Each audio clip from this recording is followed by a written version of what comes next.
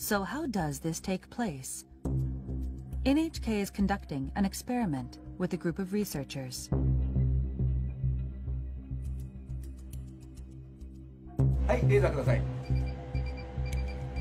The team will track particles in the air using laser beams and a high-sensitivity camera.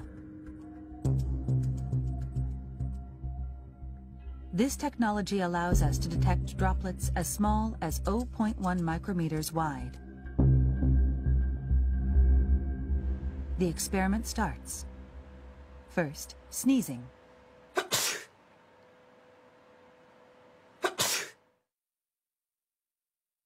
We can see a large droplet about 1 millimeter in diameter.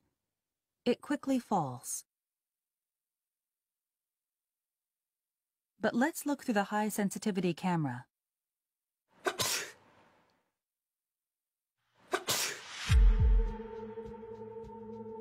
We can see small particles that seem to glitter floating through the air.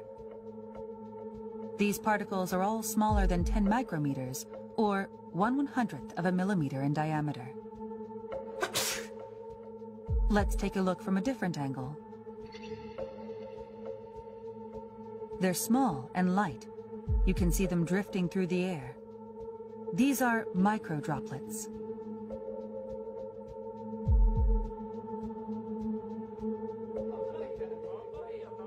We're learning that sneezing isn't the only source of these droplets.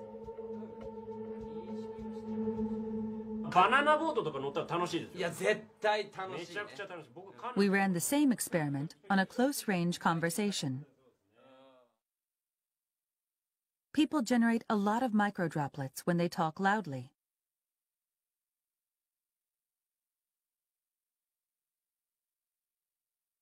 The droplets between these two stay where they are. They don't drift away.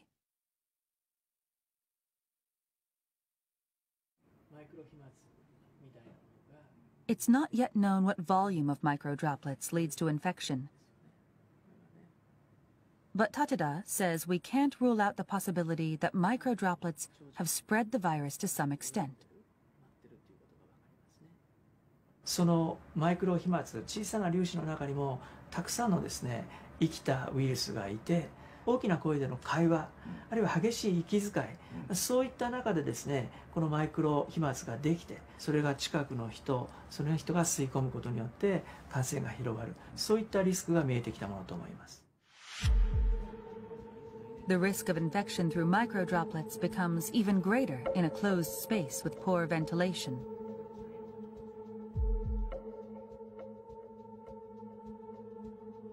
This lab is simulating the movement of microdroplets in an airtight room.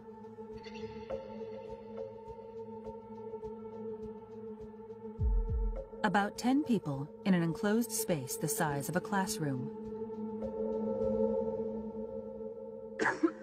A person coughs once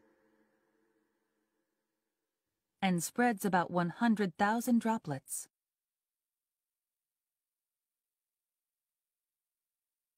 Large droplets are shown in blue and green. Most of these fall to the ground within 1 minute. But the microdroplets, shown in red, continue to drift.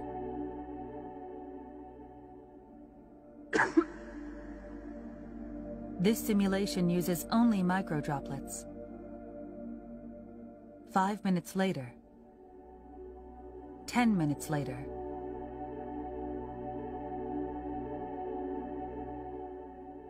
20 minutes later, the microdroplets are still floating in place.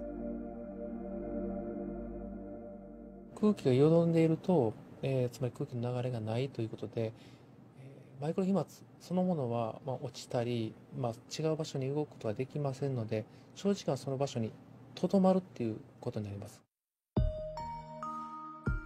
But there is a way to prevent this stagnation of microdroplets. Opening windows and increasing air circulation is believed to be effective.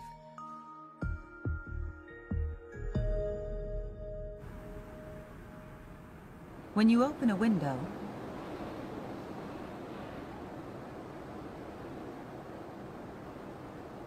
micro droplets are quickly swept away.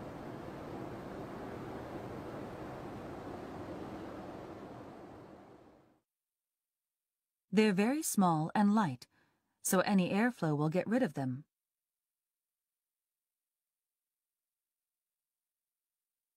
できればですね、2箇所開けて風の流れを作ってあげるということが大事。